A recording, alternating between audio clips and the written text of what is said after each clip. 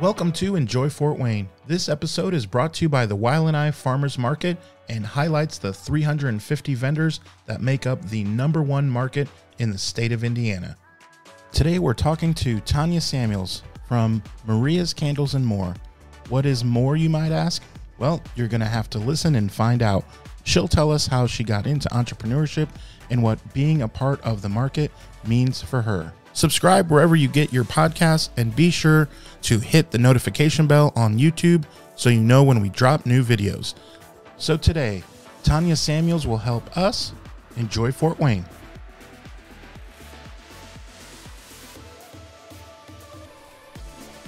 My name is Tonya Samuels, and I am the owner of Maria's Candles and More. I make soy candles, and I also make greeting cards. How long have you been doing that? The candles I've been making since 2004. Just started as a hobby. I have allergies and got to the point where I couldn't burn candles out of the store. My sister-in-law suggested that I start making them. At that time, I was kind of making homemade chocolates. My mom's a baker, so I learned from her. And the consistency of the chocolates is similar to that of wax. Really? Yeah. So, and I've always been good at like mixing and colors and things like that. Most people probably know that, like, they're not dumbfounded by that, but I'm dumbfounded. Like, I didn't know that the consistency is kind of the same. I had no idea. Yeah, it's weird. Like, if you're already kind of like into like baking and things, it was kind of like an easy transition. I'm into me. More eating and, and smelling the good smells. So yeah. I'm more in that frame. Well, I started that way. My mom started doing cake. She's a cake decorator. I was in like second grade. So yeah, I kind of transitioned from just being the tester into actually like assisting her, in making. And the greeting cards just kind of, I think I've kind of just always done it and just given them out to people. But this was probably like 2015 is when I kind of started doing them regularly. My family had a bakery when I lived in Indianapolis. And my mom was like, people are always coming in here asking for birthday cards. And I was like, oh, well, I'll just make some. Not thinking it was going to really to the bakery. Off. They were asking. Because they would come in to pick up birthday cakes that she made for them. And then they would ask her, well, do you happen to have cards? I never thought of that. I didn't either, but she said she was starting to get customers regularly asking for birthday cards. So I'm like, okay, well, I'll make some. And then we were coming up on Valentine's Day. So I was like, well, I'll do Valentine's too. And then I really kind of didn't think anything else of it. And then she's like, the cards are all gone. I sold them all. I need you to make more. And I'm like, okay. Like, is this a thing now? You're like, right? Literally, it turned into a weekly. I was making cards for the bakery. And it was so funny because people were like, we didn't know you were that crafty. And I was like, it was just one of those things I just kind of always just made things for people, but never thought to like turn it. And by that point I had already been doing candles for a long time. Never even thought to like add the cards to it. So at what point did you say, okay, I realize now this is a thing and I want to make this now my everyday, like, this is what I want to do? Well, let's see. So like 2004, I really didn't fully officially turn it into a business until 2012. Like when I first started. So it was a while. Yeah. I was just making them to give to people on the side and not really making that much money necessarily. At first I wasn't even charging people. I was just making them as gifts. Okay. And people were like, you really need to sell these.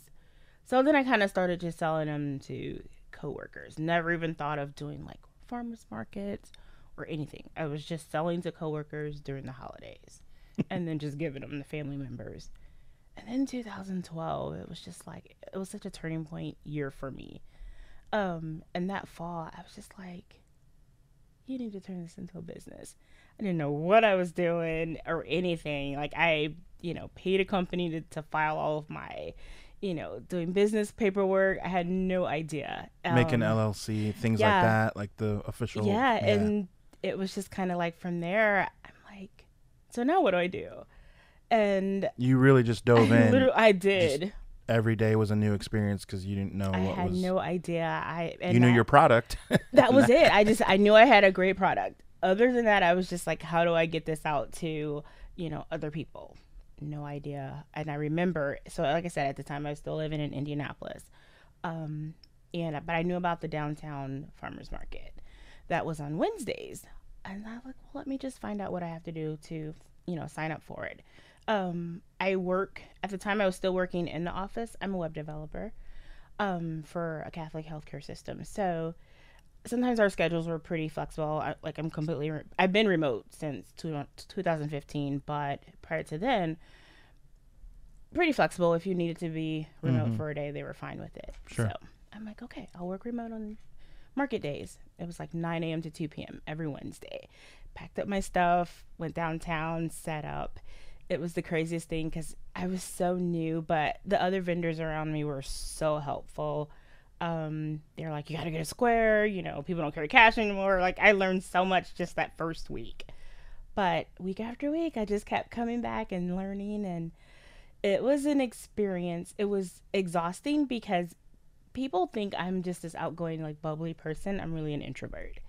I had to work really hard at learning how to just be outgoing with people. My mom made me take speech when I was in high school. When I was like in elementary, middle school, she made me join the cheer team to try to get me out of, just being your shell. Yeah. Yeah. And so even with that, I've always tried to like do things to try to push me to get out of that. When I still worked in the office, I joined Toastmasters. That was like the scariest thing ever. But I mean, I'm thankful I've done all those things because even now I still have to, like, at the market, I get prepared and I'm like, okay, people are going to start coming in. You can do this. But once I kind of click into that mode, like, I'm good. And I just kind of keep going. I love talking to people. I love sharing my story. I love getting other people's stories. I tell people as like my goal with my business is similar to like when you go to Bath and Body Works or when you go to Starbucks. People go because they like the product, but also they like the experience, that they get. And I want people to leave my booth feeling like they experienced something. So that's just something that I kind of like wrap all in, into one thing. And how long then have you been in Fort Wayne? So I've been here since 2018, but I had been coming up here since 2012. My boyfriend lives here. We met online. So that's when I started coming up here and just kind of like going to events. So I had actually been doing like some of the smaller events for years prior to me moving here. I'd done events at the mall. My products were in that. There was a store in the mall called Market in the Mall. My candles were in there. I'd done monthly events at Spees Field House. So I'd kind of gotten to know some people, around here. And then finally I was just kind of like, I like it here. Like, I think I'm going to move here. And like I said, 2015, I started working remote full time. So I'm like, okay, job's not an issue, so just kind of buttoned out some other things. And literally that summer of 2018 was so crazy because 2015, I went back to school to get another degree in biomedical engineering technology. So that summer of 2018, I was finishing my degree, had to do an internship, was still working full time, still doing my candles and packing in like a 3-1 time period. But I literally moved here, hit the ground running, doing events every weekend. And so, yeah, here I am. So what is one thing about Fort Wayne that you've learned? I mean, you didn't grow up here. You haven't been coming here for all that long in the grand scheme of things. So what is one thing about Fort Wayne that you really enjoy? And what is something that you like to do when you're not worried about making any of your products or worried about sales or you're not working? What is something about Fort Wayne that you enjoy doing? I enjoy like the art scene here and how I feel like Fort Wayne as a city embraces small businesses. That was something that stood out to me, every time I came up here. It just always seemed to be something going on that involved, small businesses. And not saying that Indianapolis didn't, but I just felt like Fort Wayne almost like made that part of like city planning to include, you know, small businesses and entrepreneurs in that development. And that was something that just really, you know, stood out to me. And I'm like, gosh, I really feel like moving here would help me like take my candle business, you know, to that next level. And it did. It pushed me, you know, to do more things and regular events, and to kind of build up this following, you know, of people who like look for you when you're going to be places. And it's funny because the flip side of that is it kind of forced me more into like that whole social media landscape. And people were like, well, that should be easy for you. You know, you're a developer, you're on a computer all day. And I said, that's the point. When I'm done working, that is the last thing I want to do. So that had been challenging, of just kind of like, you know, staying engaged with my, you know, customers, and just, you know, making it a community. So once I started looking at it more like that versus like as a business, then it kind of became easier, because, you know, I like seeing posts from other people, and I like when people post things and they're like, oh my God, I love my candles. And so it's weird because, you know, I mean, yes, I love, you know, the business side as far as like, you know, the financial side of this, but to me, I enjoy even more just making those connections with people. You know, even if it's a slow day, I'm like, if I got to connect with someone, or even if I just had one new customer, like that's a win to me, you know. And I try to explain that to people, especially to new business, small business owners. Like, you have to take each day at a time. You have to treat each event individually, or you'll give up. You know, it's a growth, it's a process, it's a continuum. And if you reach just one person, then that was a successful event. So let's talk a little bit more about that, because I wanted to ask you, if someone came to you and they had a similar idea of starting a business, or in general, they just want to start a business, what is something that you would, a piece of advice that you would give them?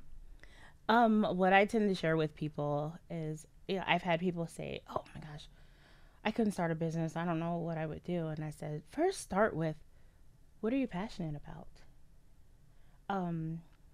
People tend not to last in their new business if they're not passionate about what they're doing. Unfortunately, I saw that a lot, you know, during the pandemic, because people were, and I get it, you know, you're like, hey, I've got to find a new money source. I have to find a new source of income. And so they weren't necessarily chasing a passion. They were trying to quickly figure out, how can I make money? And that could sustain you for a little while, but it's not going to get you through those slow times or those bad days, because then you're like, I don't want to do this anymore. Because you're not passionate about it. But when you're passionate, you're going to give it your all, whether there's 50 people or 5 people. You know, you're going to give that same energy week after week, whether it's, you know, cold outside, hot outside, freezing cold. And I mean, those of us that do the market, you know, you have to have a passion to get up, you know, every Saturday morning and pack up the car, no matter what the weather is like, and head out to your events. And so I tell people, start with something that's a passion of yours, or start with something that was a need that you personally had. Like for me, making candles it started as a personal need, because I've loved candles since I was a kid, you know. And so that love of candles, and then becoming an adult, and then allergies, and oh my gosh, I can't burn candles out of the store anymore. How do I fix that need? And so that started as a personal need. And it was weird because for a long time I didn't always share that story with people, but a lot of my customers were like, you need to share that piece, because it's helped so many other people who are like, oh my gosh, I have allergies too. Or someone in my house has allergies. I can't burn candles, but I can burn yours. And I love hearing those stories, you know, from people, because I take what I present to everyone hard, you know. And I, you know, not only am I offering something to other people, but I am my own customer. So I put that thought into, you know, every candle that I make, every new scent combination that I come up with. I know it has to work for me personally. And then I'm keeping in mind, you know, my customers out there who have allergies or things like that. So, you know, it's not just a job. It's not just a money maker. Like, it's something that I love to do, and I love being able to share that with other people. Love that. That's a great attitude to have, and it keeps you week to week when you're passionate about it, that if you have a bad week, hey, it's all right, I'll get it better next week. When you're passionate about it. Let's talk a little bit about the market. How long have you been doing the YLNI Farmers Market, and are you there every week, or how does that work? So this past summer was my first time regularly doing the market. It was one of those things, people had been telling me about it for years. They're like, oh my gosh, you really need to do that market.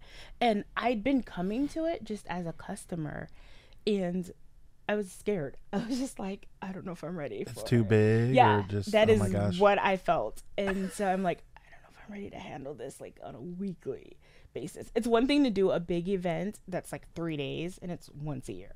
Right, and it's done with. But then. that YLNI is that every weekend, like thousands of people every weekend.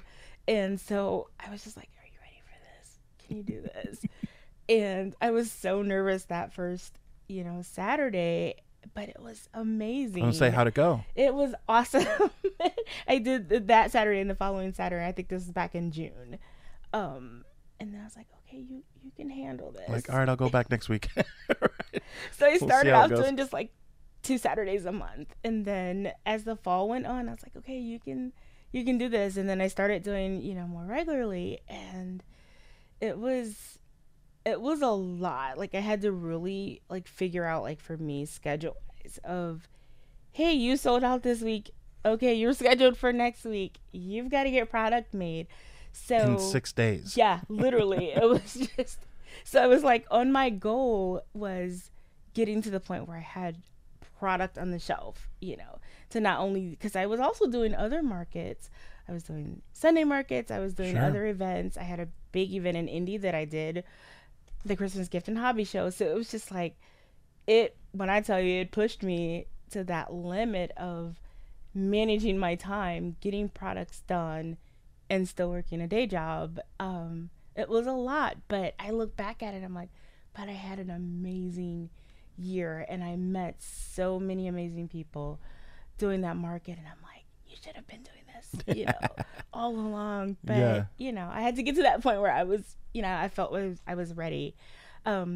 Because I've followed so many vendors at the market and seen how well they'd grown since I met them. And it was a little fear of, I don't know if I can do this. I don't want to fail.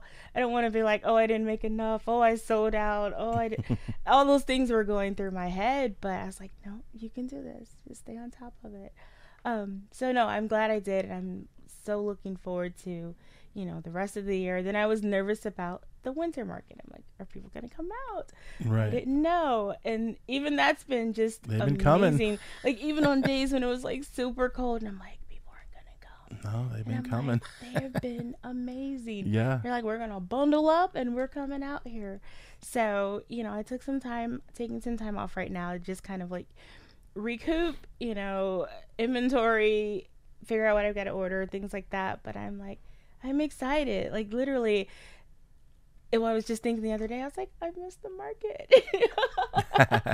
What's your favorite thing about it? Just the atmosphere. Like, it's just, like, people come through the door and they're just, like, excited to see, like, what we had this week. Like, it's just amazing. And, just shopping with the other vendors. Like, I tell people, I said, I feel blessed and I'm spoiled because there's so many things that I buy at the market that I used to get, at the grocery store and other places. And I'm like, no, it's like I'm shopping at the market first. Then if there are other things I need to get, then I'll go to the You've store. transformed the way you shop even.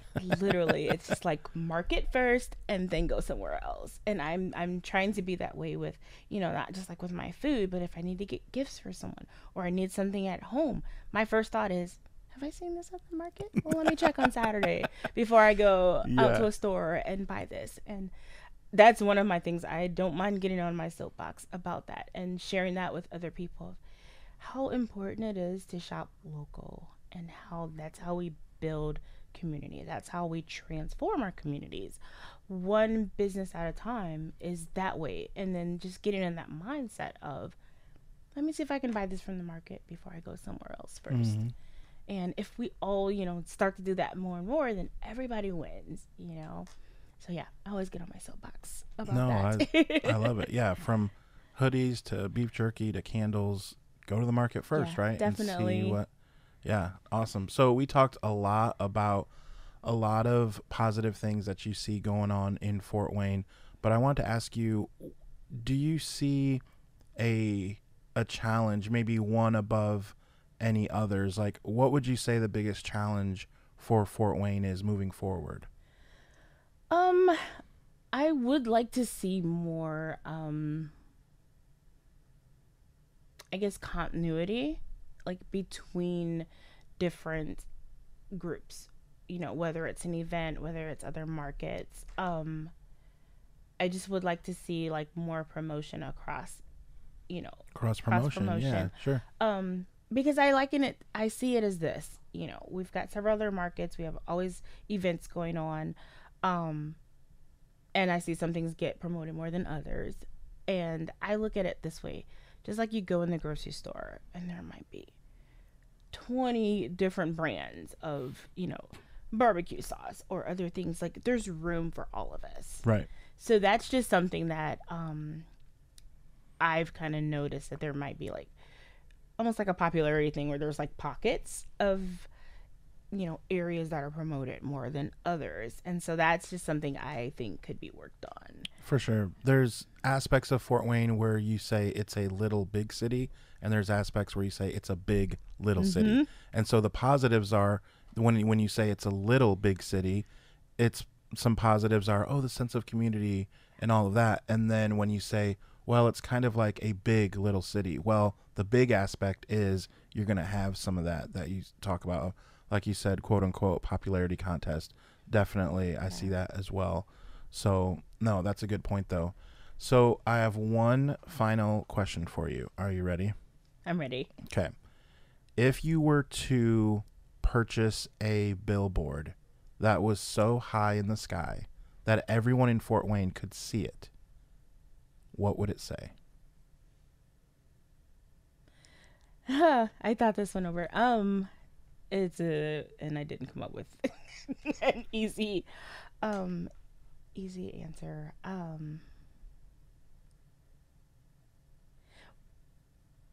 don't know. It's a combination of things. Kind of just like, reach for the stars.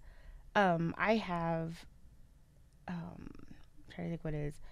Kind of like this little nickname that I kind of gave myself, and it's Wind Song. And kind of what that is it's just kind of like, sing. I sing also, so but it's just like singing through your whatever it is you're dealing with, like soaring and singing through life. And so for me, like, I'm always singing music. I'm always singing music notes. I'm always singing.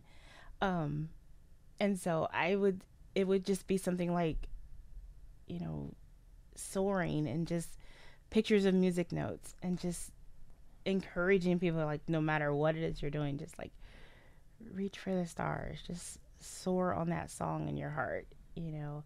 And that can transpire into just everything in your life. There are things we can control, there's things we can't control. But that would, and so that's one thing that I've kind of always like thought about. As a kid, I was always fascinated with the flame of a candle. Like, literally, I would just sit there for hours and I would just watch a candle burn. So it was just really something that ended up becoming, my thing. I make candles, and I just feel like it's like that beacon of light, that no matter what you might be going through, like that flame, it's just almost like that, hear people say, follow your North Star. It's like that flame is like leading you to that destiny, that's there for you. So I just feel like it was like destined for me that this would be the thing, that I would do. And just like same thing, even like with my card making, I've had people say, oh, you could just easily come up with some designs and you can just get those printed off. And I'm like, I don't want to do that. There's something about like actually cutting paper. There's something about the textures and like building a card and putting all these pieces together it's like I'm pouring out. It's your baby. Yeah. I mean, it's yours. And it's, to me, I wouldn't get that same effect if I designed something and just got it, printed off. Yeah, it's harder, because I'm literally sitting here and I'm, stamping things and coloring them and cutting them out. But the satisfaction that I have of like seeing this finished product and sharing that with other people is just, it's amazing. So it's like my way of pouring out like that positive energy into my work, and then it kind of gets packaged up and you're able to carry that off with you. Oh, I love that. Thanks so much for being here. This podcast is brought to you by Coraggio Media. The show is edited by me and sponsored by the YLNI Farmers Market. Follow them on Facebook and Instagram for all the latest updates. We will see you next week, where we will be sure to show you how you can enjoy Fort Wayne.